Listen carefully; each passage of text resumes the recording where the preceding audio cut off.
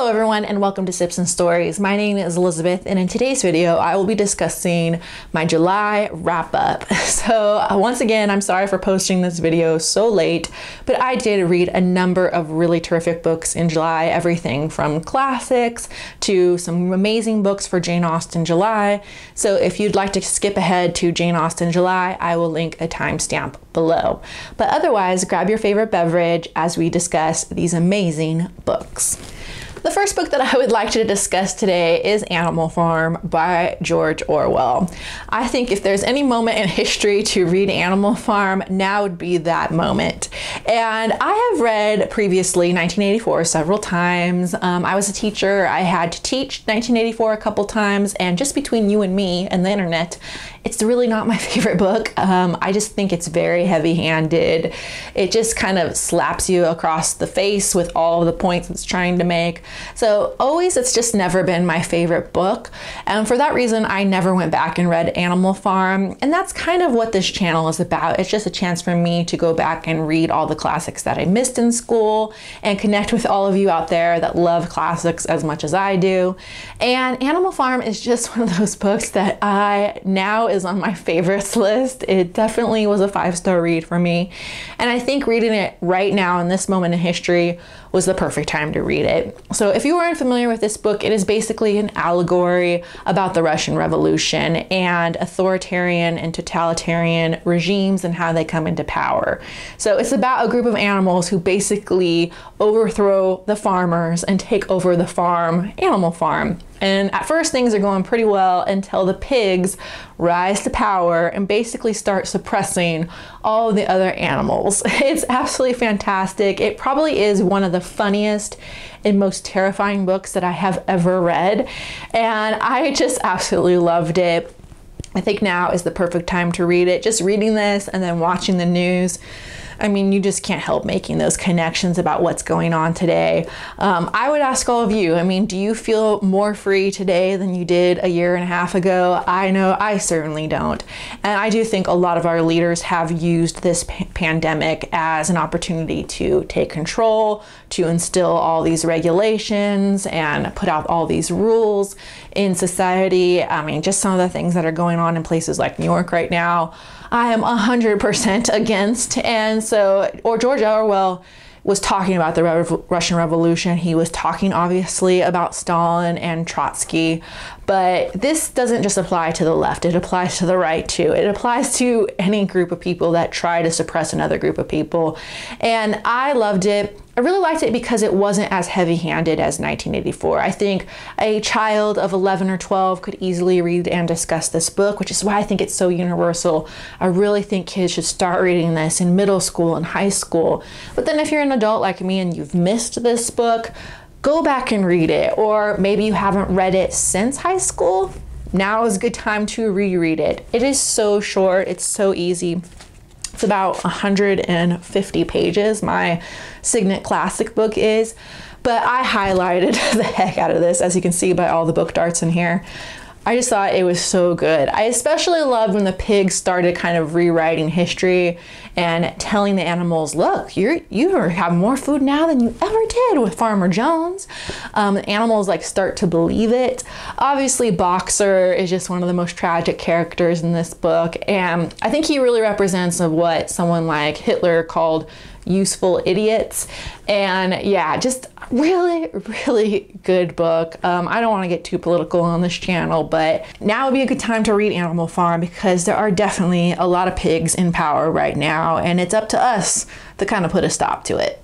If you would like just something different about Animal Farm, just a different way to experience it, I really recommend this new graphic novel that just recently came out, maybe a couple years ago, and that it is adapted and illustrated by Odyr, O-D-Y-R.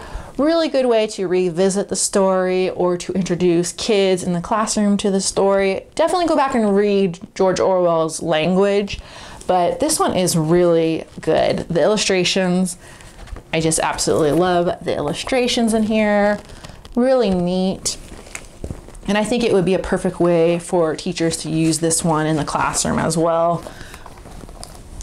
So I don't want to go too far into it and give away any spoilers, but this is just also a really nice way to experience Animal Farm as well. So yeah, I definitely think that nowadays are becoming very Orwellian, and just perfect time to reread Animal Farm. Speaking of books with a great sense of humor, the next book that I read this month was Ants Aren't Gentlemen by P.G. Wodehouse. And P.G. Wodehouse is one of my all-time favorite authors. I think after Ellen Montgomery, P.G. Wodehouse is probably my favorite author, just because I love his sense of humor so much. I think he is one of the best writers of the 20th century, one of the best writers really of all time in terms of his humor.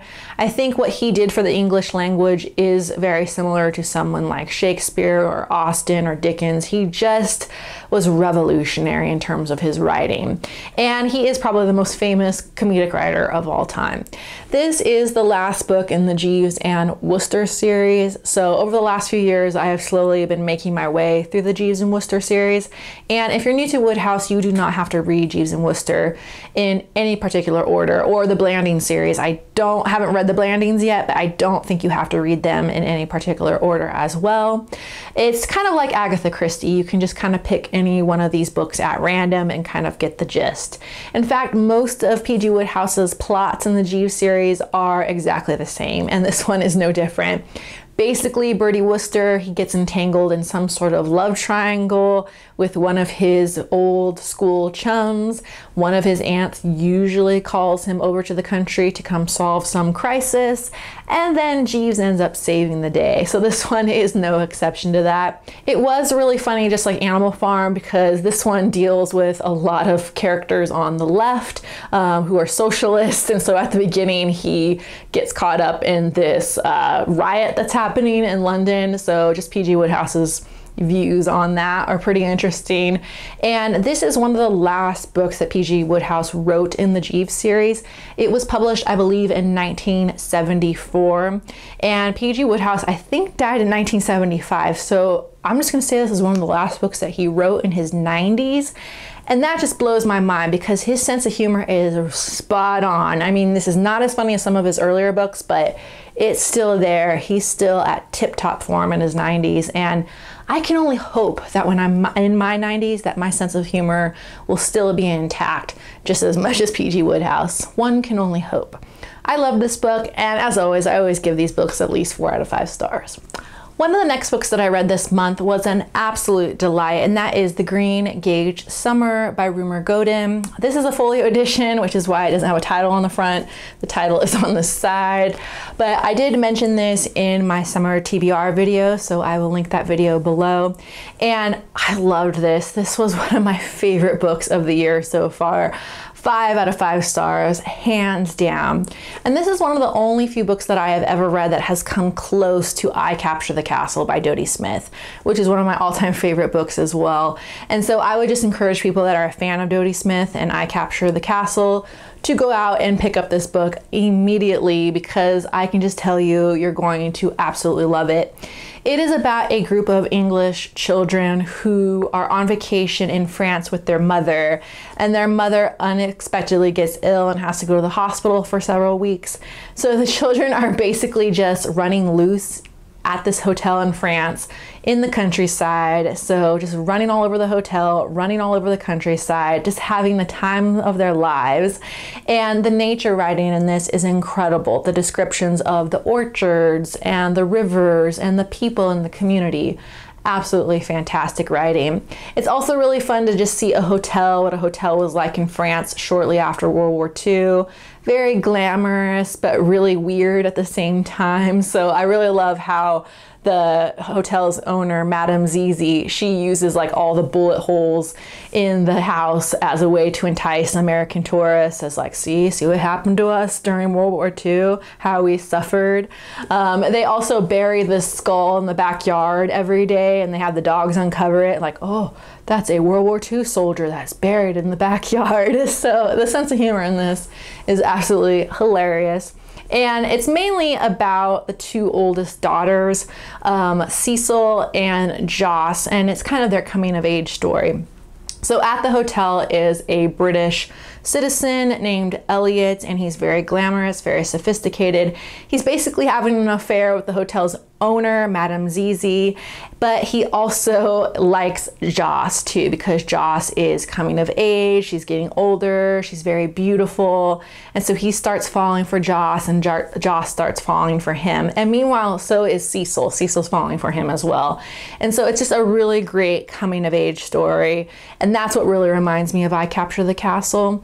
I also really love the scenes where Eliot takes basically all of the children on these trips throughout France to places like wineries where they make champagne and to all these fancy restaurants. And so the kids really experience like the good life for the first time. And so they're always like drinking champagne, or after dinner, they're smoking cigarettes.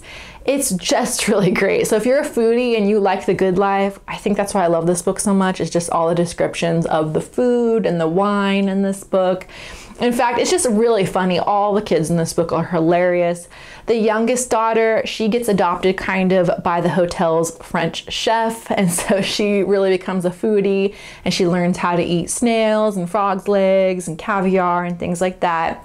And then the youngest brother is one of my favorite characters in this book. His name is Will Mouse, and his ambition in life is to be a fashion designer. So he is just in his element at this hotel watching all of these glamorous women in all their dresses. So it's just a very unique and interesting book. There are also some sinister things happening at the hotel, so I don't want to give away any spoilers, but fantastic book, amazing writing, and yeah, now I want to go track down all of Rumer Groden's books because I loved this. I gave it 5 out of 5 stars. Switching gears again is a book that I didn't really love as much as I thought I would, and that is The Penderwicks by Jeanne Birdsall. This one I also mentioned in my summer TBR, and I think the problem with this is I read it alongside the Green Gage Summer, and so the children in that book were so interesting. The writing in that book was so good, so poor Penderwicks did not even stand a chance. And in all fairness, this was a cute little summer book, a summer tale of 4 sisters, 2 rabbits, and a very interesting boy. It's about a group of 4 girls that live with their widower father, and they go on summer vacation in the Berkshires in Massachusetts. They stay on this cabin on this very fancy estate, and they meet this boy named Jeffrey, who is the son of the estate's owner. And so Jeffrey is like poor little rich boy, and he ends up having a series of adventures with all of the sisters. So there is a faint nod to Little Women by Louisa May Alcott. So if you're a fan of Little Women, I do think you will appreciate the plot of this book. That being said, I just didn't really love the kids in this book. I thought they were just too precocious, too cutesy, just, you know, too sweet, like sickening sweet a little bit, and I really wasn't buying it. The older sister, she's only 12, but she is kind of mothers the other girls, and she's in love with this older gardener who's about 18, and she just feels like she's 16, like she's not 12, so I wasn't really buying the older sister. The second oldest sister, Sky, was just a little annoying. I didn't really love Sky. And the 2 younger sisters, just kind of precocious and annoying. So I feel bad. I wanted to continue with this series, but I'm just gonna stop here. I do recommend it. It's very similar to the Vanderbeekers. So I think if you like the Vanderbeekers, you will like the Penderwicks. But yeah, I'm gonna stop here, and I gave this book 3 out of 5 stars. Another book that I read this month, which I mentioned in my mid-year freakout tag, was Amelia Unabridged by Ashley Schumacher. This was mentioned in that tag because it is a new book that just came out this year in the YA genre, and I really enjoyed it. I thought it was a lot of fun. Ashley Schumacher is a debut author, and I thought she did a terrific job with this book. It's basically a very heartfelt, very emotional book. It's about a young woman named Amelia. She's 18, just graduated from high school, and her best friend has died tragically in a car accident. So it's very emotional. It's about her dealing with the loss of her best friend. That's mainly what it is about. And both of the girls, they loved this fantasy series called the Orman Chronicles, and after her friend dies, she gets a first edition leather-bound copy of the Orman Chronicles in the mail. And Amelia just kind of convinces herself that it's her friend, it's Jenna. She's sending her this book from beyond the grave. And so in order to process her feelings and all this grief, she ends up going to the bookstore and tracking down where the book came from. And it comes from this tiny little bookstore in Michigan. And so I don't want to give away anything else because that's where I'll leave it, but it's such a great, sweet story, great coming of age story, great romance, and it's just a lot of fun. It is very emotional. The main premise of this book is about teenagers dealing with loss, dealing with grief. So if you don't want to hear a lot of moaning and groaning and whining, I think you should probably steer clear of this book. But it was well done. Ashley Schumacher's writing is very lyrical, very beautiful. And like most new authors, I mean, some of her sentences were very beautiful, very profound, and some of them just didn't make sense at all. So, but in general, I think she did a good job. My favorite thing about this book is that it does talk about how books help you get through emotional pain. And I myself have certainly used books as a form of therapy. I'm sure a lot of you on booktube do the same thing. So I think if you do that, if you use books as a form of therapy, you will probably really enjoy this book as much as I did. And she also talks about that feeling in life, you know, when you're in so much emotional pain that you can't even read, that books can't even save you anymore. I mean, I know I've been there a few times in my life where I've been so sad I couldn't even pick up a book. And but it's just interesting to see how Amelia works through that.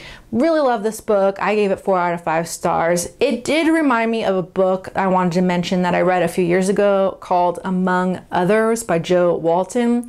That was also a really fantastic book. In a lot of ways, I liked it a little more than Amelia Unabridged.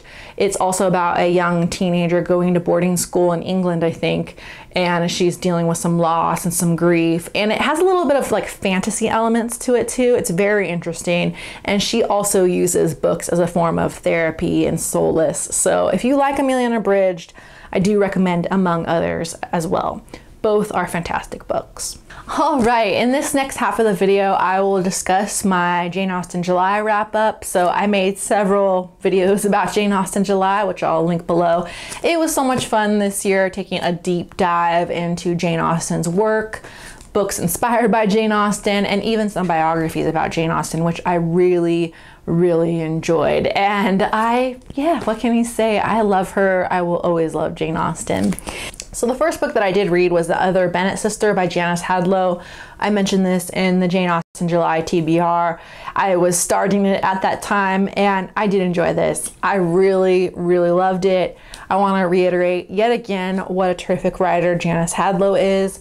I really appreciated how she wrote in Jane Austen's style. So she really attempted to write in the same cadence, the same language as Jane Austen, which I absolutely adored. And it was nice to hear Mary Bennet's versions of events. So this is basically a retelling of Pride and Prejudice through the eyes of Mary Bennet. And then it goes beyond Pride and Prejudice. So after Pride and Prejudice ends, it tells you the rest of Mary Bennet's history. And I absolutely loved it. I think it is just really a win for all of us introverted, bookish girls that wear glasses, especially. I don't wear glasses in my videos, but I wear glasses about 90% of the time. So yeah, I just love those scenes where she gets her first pair of glasses. And yeah, she loves to read, she's studying Greek. And so it's just a real homage to all of us girls that love books. And you will also think about some characters from Pride and Prejudice a little differently when you read this book, especially Mr. Collins and Charlotte Lucas. I really thought those chapters were very interesting. I now kind of like Mr. Collins just a little bit more than I did. And Charlotte Lucas is kind of, you know, a little bit of a dark horse, like I always thought. And I also really enjoyed the scenes where she goes to stay with Elizabeth and Darcy at Pemberley. And it's interesting to see because Elizabeth and Darcy's relationship from an outsider's perspective would be a little nauseating, would be a little exhausting. I think we all have to admit that. And just they are so enamored with each other that I can see how Mary felt like an outsider. So I like those scenes a lot. Also, I don't want to give away too many spoilers, but I do like the scenes in London where she goes and stays with her aunt and uncle, the Gardners. So if you liked the Gardners in Pride and Prejudice, I'm just telling you right now, I like them 100% more after I read this book. The Gardners are absolutely the best. I gave this 4 out of 5 stars. I thought for a moment I was going to give it 5 out of 5 stars, but it is very slow. A lot of people complain that the pace of this book is just too slow.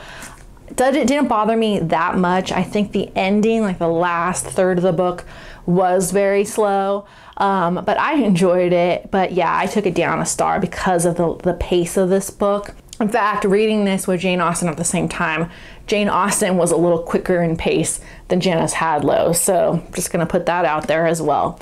I loved this book and I gave it 4 out of 5 stars. The next book that I read was Jane Austen at Home by Lucy Worsley. I mentioned this as well in my TBR video. Lucy Worsley, again, is a very famous British historian. She makes documentaries on BBC and PBS, and she did do a documentary about this book, and I will link it below again if you'd like to see it because it's really fascinating. However, I am so glad that I did go back and read the source material. I actually read the book. It was so good. I feel like I understand Jane Austen. She feels like a real person to me now, thanks to this book, like a real woman that I can relate to. And she did. She just had a fascinating life. That's what I realized, that Jane Austen wasn't just this little spinster writing these books in the countryside. That no, she had a very interesting life. She lived all over England, and that's what this book is about. It's just all the homes that Jane Austen lived and all the places that she lived. And once you read about her experiences in Bath, in Lyme Regis, at, the fancy estate of her brother, at Steventon Rectory, you just have an appreciation now of all of her novels because she did what they always tell writers to do. She wrote based on what she knew, based on the experiences that she had in real life. And she did get out. I mean, I think a lot of us assume that she was just a little old maid, that she never met anybody and died an old maid. But now, having read this, I know that she chose that by choice, that Jane Austen chose to remain single by choice, that she had plenty of opportunity to get married. She was very romantic. Many men were in love with her. She was given a few marriage proposals, but she also, at the same time, she watched 2 of her sister-in-laws die in childbirth. And so I agree with Lucy Worsley's theory in this, is that she basically chose to write books instead of have babies. And that's a choice. That's a choice that modern women are more free to make, but still, it's still an issue for modern women as well. So I really enjoyed that. I enjoyed learning about how Jane Austen negotiated on her books. I didn't realize that Jane Austen actually got to experience some fame as a writer in her own time. I just always assumed that her books didn't become popular until after she died.